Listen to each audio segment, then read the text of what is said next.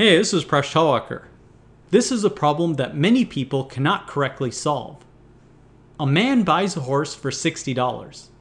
He sells the horse for $70. He then buys the horse back for $80 and he sells the horse again for $90. In the end, how much money did the man make or lose? Or did he break even? Give this problem a try, and when you're ready, keep watching the video for the solution. The short answer is the man made a profit of $20.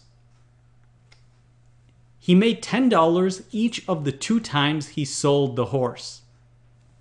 This is a total of $20 profit. We can also see this by tracking his net cash position. The first transaction, he buys the horse for $60. So he's out $60. This is negative $60 relative to his starting point.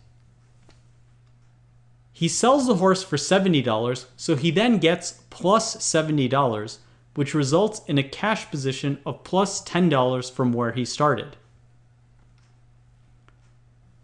He then buys the horse back for $80. So he needs to spend $80, which is negative $80.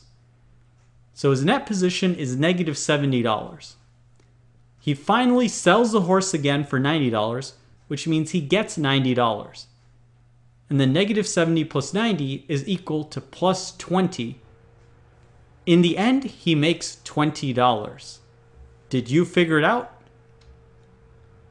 Thanks for watching this video. Please subscribe to my channel. I make videos on math and game theory. You can catch me on my blog, Mind Your Decisions, which you can follow on Facebook, Google+, and Patreon.